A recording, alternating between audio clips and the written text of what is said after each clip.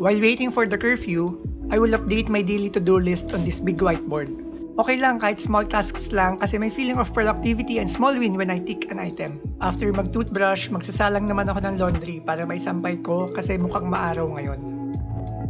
Past 6 AM na, so I'll grab my running shoes and head out for a quick workout. Importante sa akin to make it a point to exercise kasi I'll be spending the rest of the day sitting, and kung nasa mid-20s ka na, you'll know how lower back pain starts to creep in for work from home employees. I try to work out at least 3 times a week. It doesn't have to be running, pwede ring jump rope, sometimes weights kung solo ko yung gym.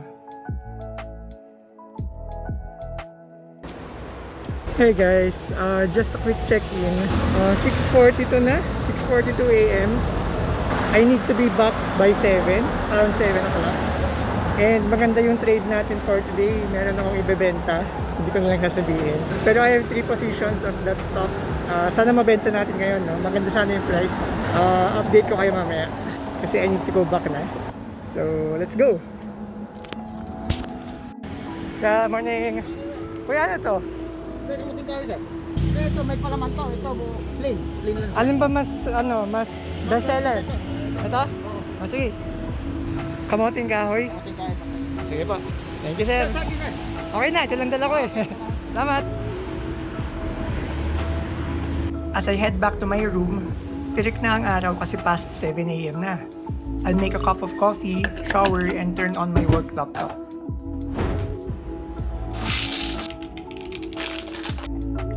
Around 7:15 AM, magta-time in na ako. My day job is a software developer. Almost 4 years na rin ako sa current company ko and nag-transition na kami to a full work from home setup. That's one advantage of being in the web development industry. As long as may stable and fast internet connection ako, I can work from anywhere and still be productive. At 8 AM, meron kaming daily stand-up meeting. I will be reporting what I did yesterday, what my plans today are, and if may impediments or blockers ba ako in my current task. Hi, good morning. I was on sick leave yesterday afternoon, but in the morning I was able to address the code review comments. And then for today, I'll be catching up with the devs regarding the huddle they had yesterday. Thanks. After the meeting, breakfast na. And assuming walang follow-up meetings, I will be doing code reviews from 8:20 AM. I-check ko yung mga code ng mga squad mates ko, and at the same time, check my own pull requests for any comments or violent reactions. Ayun guys, so 10 minutes na lang before mag-open ang market, and nagbabasa-basa lang ako dito sa business world. Hindi ko naman siya kailangan basahin meticulously. And nagbabasa rin ako dito sa PSE Edge. And as usual, hindi lahat binabasa ko. Yung mga companies lang na hawak ko kasi baka may nagpalit na fundamentals that will factor in when deciding kung ibebenta ko na ba or hindi pa. So for example, itong mga companies na to, hindi ko sila hawak, so hindi ko yan babasahin. Ito, Union Bank, babasahin ko yan later. Tapos, naalala nyo, may gusto akong ibenta na stock today. Ito siya, si Globe. Kasi yesterday, umakyat siya ng about 14%. Grabe, no? And nakapagbenta ako kahapon at 2,300 kasi nahit niya yung TP ko. Ito, pakita ko sa inyo. This part, yan, yung broken line na yan, nahit niya kahapon, 2,300. So, nagbenta ako dito, pero hindi ko in-expect na aakyat siya ng ganyang kataas. Buti na lang, hindi ko binenta lahat. So, may 2 positions pa ako na I can decide to buy, to sell later on. Pero, yun, as much as possible, I don't try to decide during the market hours kasi dapat execution na lang. So kung makapag-decide ako na ibenta, i-enter ko lang yung price, tapos bahala na kung ma-meet yung order ko. And hindi ko naman siya babantayan every minute. Tapos pakita ko din sa inyo isa pang feature ng investor chart.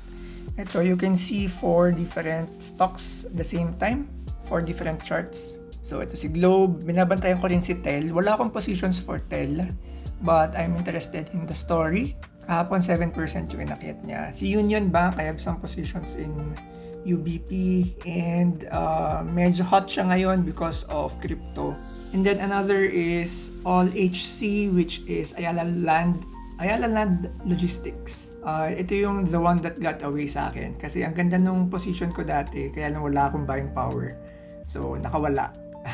hindi talaga ako makapasok ngayon. Kasi hindi na siya fit sa strategy ko. Pero ang ganda tumataas pa rin. So yun lang, hintay lang ako ng 9:30, tapos balikan ko yung ibang stocks. From 9:30 AM, magko-code na ako until lunchtime kasi hindi ko naman kailangan bantayan yung stock market. So kumbaga after years of practice, I cured my FOMO and found the right balance between my job and trading. At lunchtime, may around 50 minutes pa ako before the market closes. And pleasant surprise kasi umakyat na naman si Globe, kaya nabenta ko yung second position ko, bagging 44% profits. And one thing I learned from years of trial and error is bawal maging greedy. Stop overthinking and just follow your strategy. The PSE closes at 1 PM so balik coding na ako. Minsan gumagawa ako ng second cup of coffee pero ang hirap makatulog sa gabi. Fun fact, did you know that the half-life of caffeine is about 5 hours? That means after 5 hours, may 50% caffeine pa sa bloodstream. Kaya naman I avoid drinking coffee beyond 4 PM kung gusto ko na antukin around 9. Halos mag-aalas 3 na and I'm feeling the pain in my lower back, which means time to stretch a bit. I'm too poor for a standing desk, kaya I opted to buy monitor arms. Tapos samahan na lang natin ng foldable desk.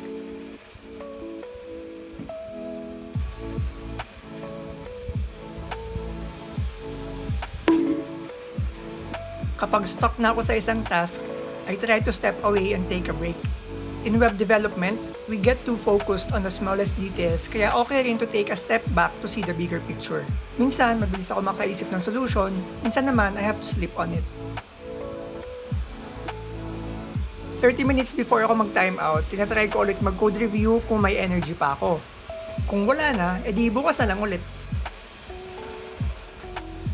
Once in a while, my broker hosts a free Zoom seminar.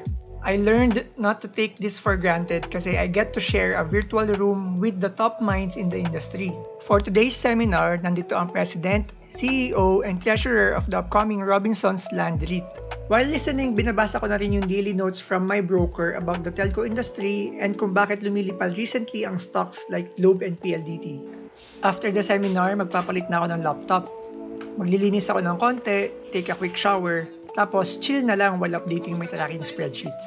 Kasi kaya lang naman tayo hindi gumagamit ng whisk kanina kasi alam mo yun, may gluten na ma-form dito, wala.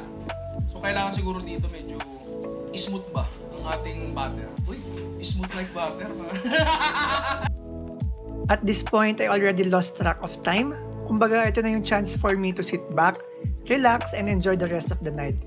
Sometimes may tea na pamparelax while browsing hanggang magutom na ako and kainin ko na yung last meal from my meal subscription. And speaking of meal subscription, dumadating yan between 7:30 and 9. This meal plan is one example of how money can buy happiness. Check that video if hindi nyo pa napanood. Yeah, good evening. Kunin ko lang. Kuya, kaway ka.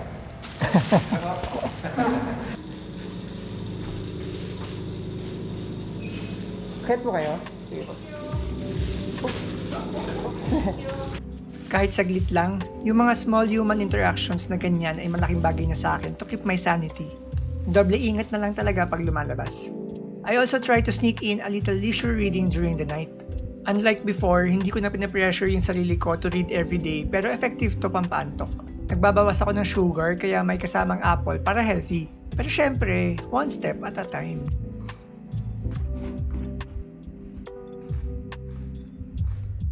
If curious pala kayo, I'm currently reading The Top 5 Regrets of the Dying.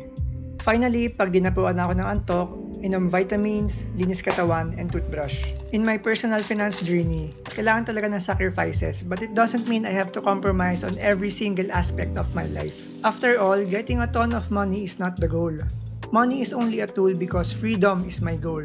And if trading in the stock market can help me reach the point na hindi ko na kailangan isipin ng pera, then I think I am on the right path. Hey Google, good night. What time should I set the alarm for? 5:30 AM. Tomorrow at 5:30 AM. Set. Good night, Ray. Gosh.